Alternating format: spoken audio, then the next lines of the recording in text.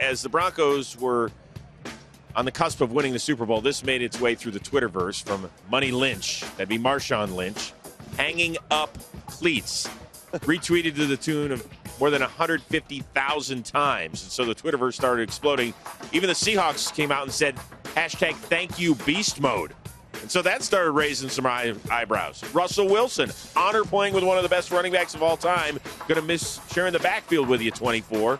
Hashtag beast mode. And there's more. Richard Sherman, salute to my guy. Marshawn Lynch, it was an honor sharing the field with you. So it really sounds like it's over. Or is it? I asked one of the few men inside the inner circle of Marshawn Lynch. I think I can go there with you. I like the peace sign, by the way. That's how we roll in the East Bay. But listen, I was a little distracted at the time watching the end of the season play out and possibly Peyton Manning's career. We know Marshawn is not conventional. We know he goes on his own time. This is the question I have.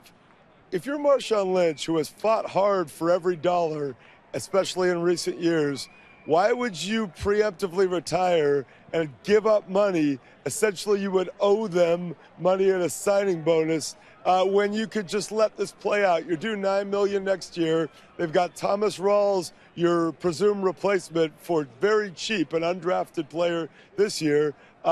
If they cut you, you keep the signing bonus, and you're free to go somewhere else if you change your mind. If you retire, they retain your rights, and you got to pay them back. So it doesn't make logical sense, but there are other things that Marshawn Lynch has said that make no logical sense. Let's stay tuned.